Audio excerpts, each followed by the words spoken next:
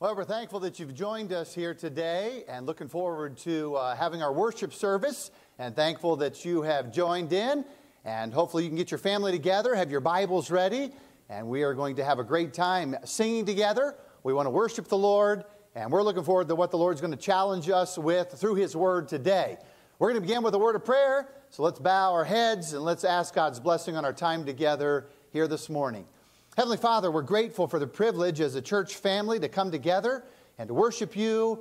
And even in these difficult days, as things are different and there's so much going on in our world, we're thankful that we have a God who loves us, who knows everything that's going on, and is concerned even about the smallest detail that we face. And so I pray that you would work in our hearts today. I pray that you'd challenge us and change us. I pray for folks listening there at home that you would speak to hearts and still hearts. I pray that we'd be in a place where we can hear from you, and may we participate in the singing and the worship time. And I pray that we'd be faithful through this time as well to be giving and supporting the work here at the church as well as around the world. We sure love you, and we praise you. Guide us in our time together today. We pray these things in Jesus' name. Amen. We're going to invite you today to sing along some familiar hymns with us. And we are thankful for the privilege to do that. So join right in there at your house, sing these songs. The words will be up there. And you as a family join in. Lift your voice as we sing together on our hymns. The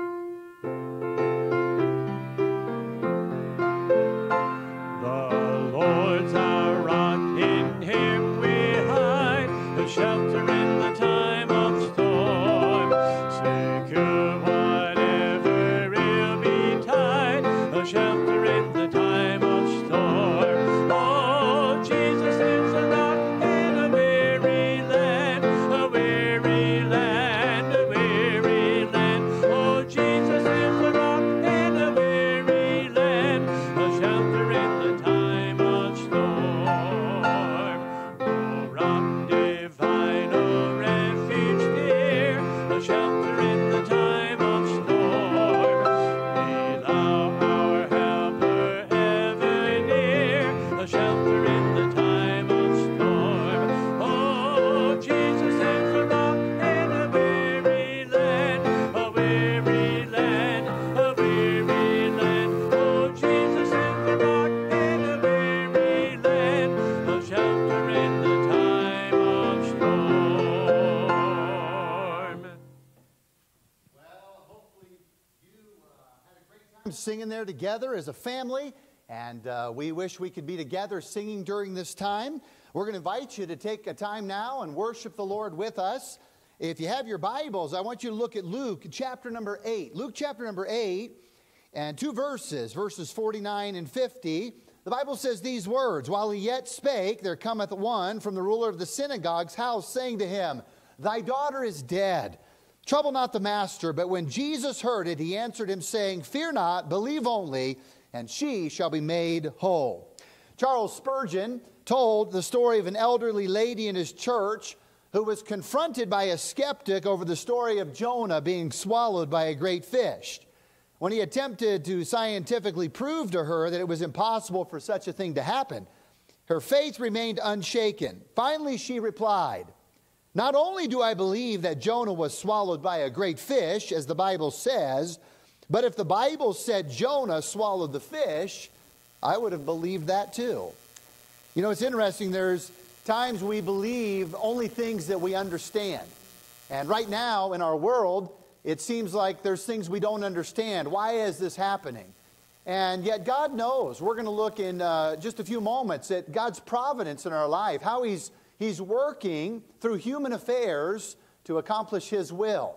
And here was a lady in the story that I just read who believed what God says. And the challenge is to us today, do we believe what God says? In Matthew chapter 19, verse number 26, the Bible records, "With men this is impossible, but with God all things are possible." I sure hope you believe that.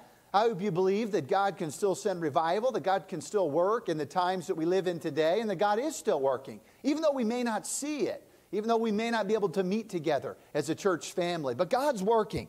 And so let's, during this time, have faith for the impossible, because the God we serve is the God of the impossible. So I'm going to invite you right there in your homes, wherever you may be, to take time, if you're physically able, as we do each Sunday morning, we're going to invite you to bow the knee. And let's take some time to worship Him. Perhaps ask Him some things that may seem impossible. And let's seek the Lord right now, the God of the impossible.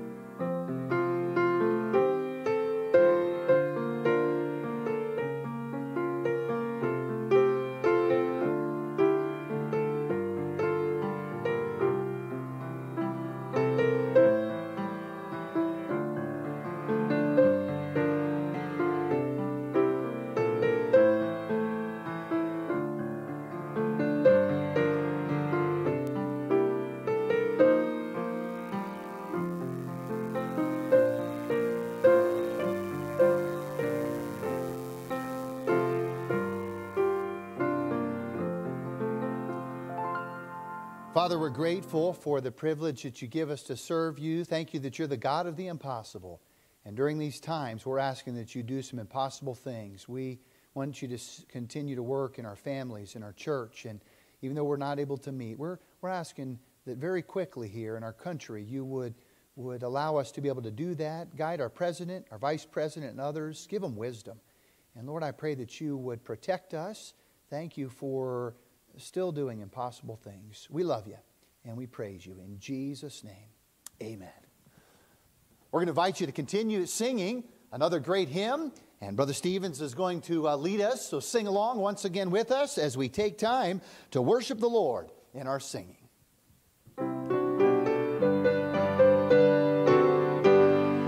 Down in the valley with my Savior I would go, where the flowers are blooming and the sweet waters flow. Everywhere He leads me I would follow, follow on, walking in His footsteps till the crown be won. Follow, follow, I will follow Jesus.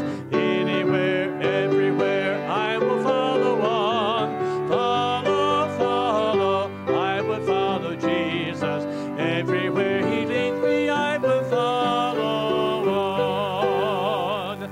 Down in the valley or upon the mountain steep, close beside my Savior would my soul ever keep. He will lead me safely in the path that He has trod, up to where they gather on the hills of God. Follow, follow, I will follow Jesus. Anywhere, everywhere, I will follow on. Follow, follow, I will follow Jesus. Everywhere He leads me, I will follow on. And once again, enjoy singing those great hymns. Wish we could hear you sing those, but we're thankful for that privilege to do that. Just before we go to God's Word, I invite you to have your Bibles ready. Have them open there. If I help your children find Romans chapter number 8, and we'll be looking at that text of Scripture, but also looking at some other places. But just before that, we got a special number. I think it'll challenge you during this time that we're in, and hopefully it'll encourage you as well. So listen as Brother Stevens and Candace sing a song today, and let's prepare our hearts for the preaching of God's Word.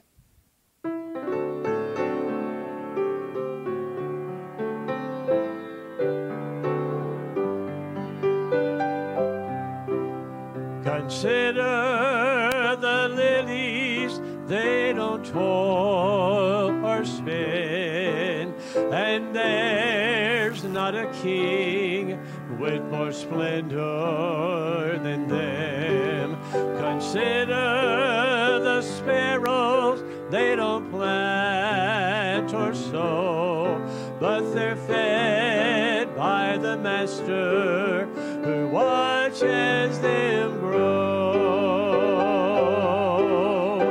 We have a heavenly Father above, with eyes full of mercy and a heart full of love. He really cares when your head is bowed low.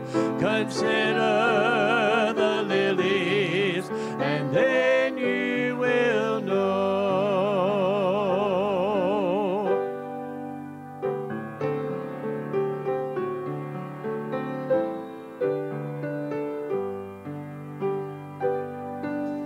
May I introduce you to this friend of mine?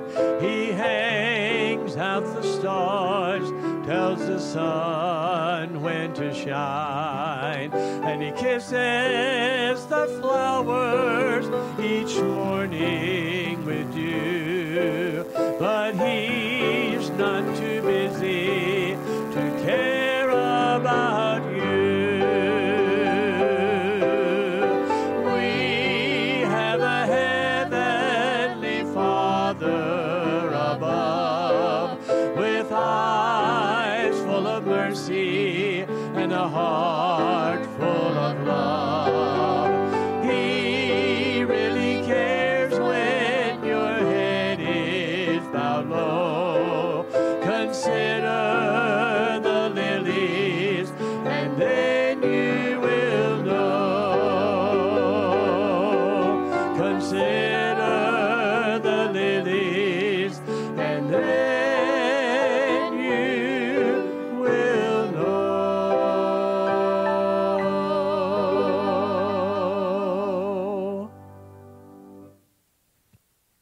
All right, Romans chapter 8. You get your Bibles and turn there. I'm sure thankful we have a Heavenly Father who cares about us. He hasn't forgotten where you are. He knows exactly what you're going through. He knows your needs, and He wants what's best for you. I do encourage you as a church family to be faithful during this time, although we're not able to meet together. I want to encourage you in your giving, in your opportunities that you have to minister to those around you. I want to encourage you to do those things, and we invite you as far as tithing and giving, grace giving and our missions giving. You can drop that off here at the church. You can mail that in to the church address, or if you need somebody to stop by and help you with getting that, we can do that as well. Do want to wish a few folks happy birthday. We do this each Sunday, and this week we've got a few folks from our church. Don't want to miss anyone, but we do wish some folks. Vicki Haynes has a birthday this week. As a matter of fact, it's a pretty important one. And I'm not going to tell you which one it is, but you may want to give her a call or text her and ask her, see if she'll fess up and be honest about that. Beth Fritz and little Ariella, they both have birthdays. And then Diana, she has a birthday this week as well. So wish them happy birthday. Drop them a card, or if you think about it, give them a call or a text and just say happy birthday to them. Romans chapter number 8, the Bible says in verse number 28, a very familiar verse, it says here, and we know that all things work together for good to them that love God, to them who are the called according to His purpose. You know, if I would ask you that a few weeks ago, if you believed that Romans 8:28 was true, more likely than not, you would have said, well, sure I do. But maybe over the past few weeks, as you think about the things that have happened, you may question that. Lord, is this really working out for good? Recently, I was at a pastor's conference, and a gentleman shared a story that happened in his life. Matter of fact, he and his wife had been happily married for quite some time, had some young children, 2 young boys, if I remember correctly. And he had gone to a Sunday morning service with his 2 boys. His wife had stayed home, and he shared the story that he had come back and found his wife had taken her life in the living room of their home. And as he tried to shield his 2 young boys from seeing that, and he went into the house, he said it was as if the Lord said this to him. Now, you believe Romans 8:28 was true yesterday. Do you still believe that's true today? And I think it's challenging that we think about that in the days that we live in. And yet I want to look at this verse, and I want us to examine this thought that God is providentially working through the circumstances that we even find ourselves in today. We may question, is God's providence at work today? It may be perplexing to you, but the truth is, it is. When I was in Bible college, our pastor shared an illustration. I've never forgotten it. He brought out a glove, much like this one. This here is a work glove. You may use these working in the garden, or a man may use them working at his house, or perhaps even on his car. But this is a picture, he said, of God's providence.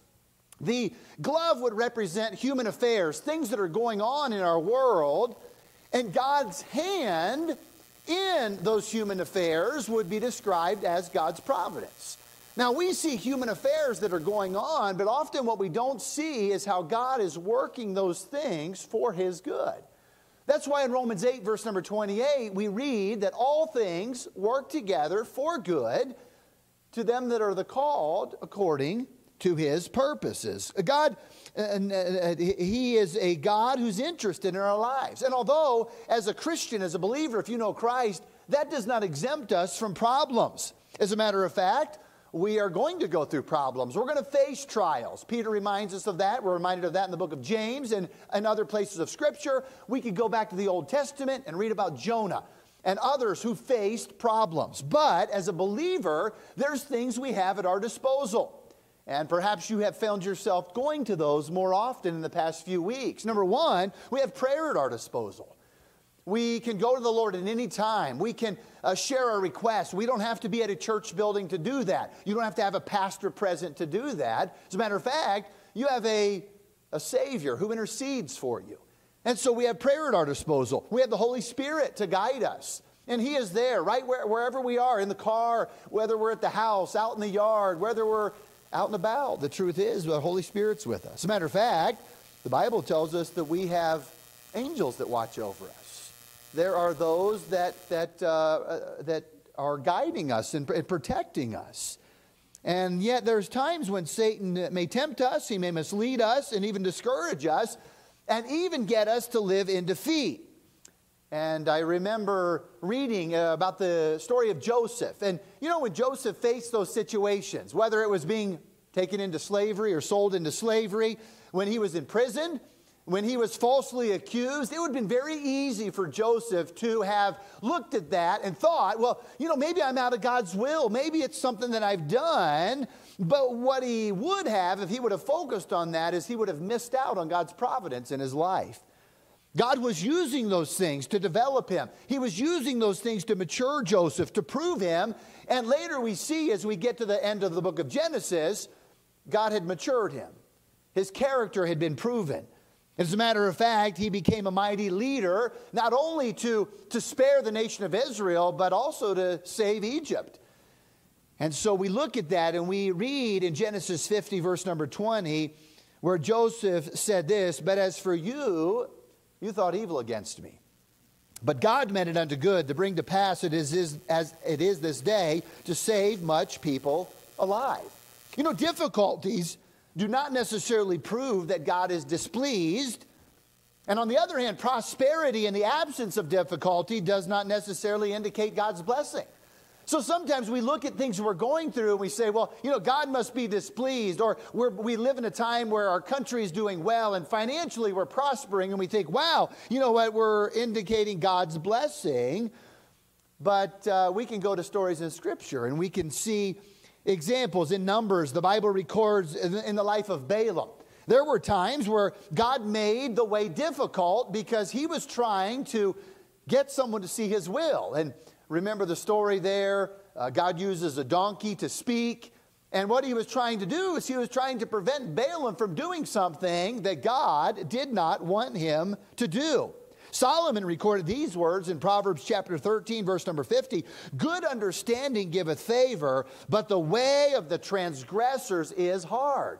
So yes, there's difficult times that God can bring into our life to say, hey, I don't want you to go that way. But do you know there can also be difficult times where God is at work and God is providentially proving us and testing us and really building character in our lives because of something that He wants to do? I've been thinking over the past couple of weeks, could it be that God is allowing this in the life of believers to really test us, to prove us, really maybe to get us alone with Him and find out where our priorities are? You know, I don't know when the next time we'll be able to meet, but I wonder how many folks will show up just because they can get out and just because they can have fellowship with other people. And yet, in the good times, God still wants us to be faithful. In the good times, God still wants us to be out sharing the gospel with others. And so there are times where God hinders us and God prevents us from doing things that He doesn't want. And there's also time that God gives us blessing as an indication of His approval. In Isaiah 26:7, the prophet writes this: "The way of the just is uprightness. Thou most upright dost weigh the path of the just." And then later on in chapter 42 and verse number 16, "And I will bring the blind by a way that they knew not. I will lead them in paths that they have not known. I will make darkness light before them, and crooked things straight. These things will I do unto them, and not forsake them." So yes, there's times where God allows blessings in our life, and it is approval of, hey, you're doing a great job. But don't always look at those things. Joseph could have looked at what he was going through and said, oh, what have I done wrong? How am I out of God's will? And yet that was God's presence. Oh, how we need to be dependent upon the Holy Spirit. How we need to be faithful to be in this book right here, because it is, yes, providence. God, the hand of God in the glove of human affairs. And yet we also have a Holy Spirit who we can depend upon to guide us and to counsel us. Many of the circumstances we face in life are because we're part of the human race, the human scene. And there's a problem. There's perplexing things that take place. Some of them are part of God's training for us. Some conform us to God's guidance. And then there's other times where Satan tries to discourage us and confuse us and mislead us. You look at the story of Job in the Old Testament. You know, Job was one of those stories that you read and, oh, we know the end of the story, but how easy would it have been for Job to really just say, wow, I mean, is it really worth it? And yet, once again, God was allowing that. You know, Satan has come and he's asked, I want after Job here. And there were things God allowed, but through that, Job was tested. He was proven. And what he did was he looked to God, and God taught him through those things. So yes, providence is important, and yet we recognize that God is in control of it all. Is Romans 8:28 still true today as much as it was in Job's day? Yes, it is. And so we need to recognize that. We need to allow the Holy Spirit to guide us and to counsel us. And what He will do is He will assure us through God's Word that we're on the right path. Do you know that God has a plan for you during this time? Satan also has a desire. He wants to kill and to destroy. God wants to give life. He wants to give it abundantly. That was His plan from the beginning. If you go back to Genesis, He had a plan in place. And yet you look there in Genesis chapter number 3, and you'll see that sin interrupted that plan. Satan came in and he tempted the human race. And he tempted Eve and Adam, and they sinned. And from that point on, the human race was set on a course of disobedience against God. And yet in providence, God cared so much, what did He do? He provided Calvary. God provided Calvary so that man had an opportunity to repent and to turn back to God, so that once again the fellowship could be restored. So what was lost in the book of Genesis is going to be restored. We go to the end of the Bible in the book of the Revelation, and we're reminded that sin and suffering has an end. The curse is going to be lifted. God and man will live in eternal fellowship together. There will be a new heaven and a new earth and a new Jerusalem. And there's one way to experience that, and that is to come into a personal relationship with Jesus Christ. What sin messed up, Calvary, through God's providence, provided a way that man could be forgiven. And I encourage you today, if you have never come into a personal relationship with Jesus Christ, Oh, we'd love to have the opportunity to show you from God's Word. If you'll come to Him just as you are, if you'll confess to Him that you're a sinner, and you will receive His free gift of salvation, you'll turn from your sin to the Savior. He will save you. And what you'll find is this: He can give you life that you never dreamed of, you never imagined. Oh yes, there's still going to be problems that we face, but you have access to resources that God says all supply. And believer, can I remind you, if you know Christ is your Savior, then the Holy Spirit dwells within you, and you have that guidance during this time. You have that counsel. And you have God's Word each and every day to make sure you know that you're on the right path. Don't be misled or don't be deceived by Satan. Don't let him get you discouraged and defeated. Looking at your circumstances, recognize that God's providence is at work, even in the human affairs, even in a coronavirus, even in a world that we live in that is corrupted by sin. God's in control, and He wants what's best for you. Is God's providence perplexing at times? Sure is. We're not always going to understand it, but we can trust Him. And I'm sure thankful we have a Savior who loves us, and He cares about us and every detail of our life. Yes, Romans 8:28 is true. And I want to encourage those of you who have never experienced the peace that comes through knowing Christ. Would you call out? Would you trust Him today? Father, thank You for the time that we've had to look in Your Word. I pray that You'd encourage folks. I pray that You'd help them to see that You're at work in their lives each and every day. And Lord, we praise You for how You're still working right here at Faith Baptist Church in the midst of the times we live in today. We're still trusting You, believing You. The God of the impossible is still able to do exceedingly abundantly above all that we ask or think. And so we ask these things in Jesus' name. Amen. God bless you as you serve Him today.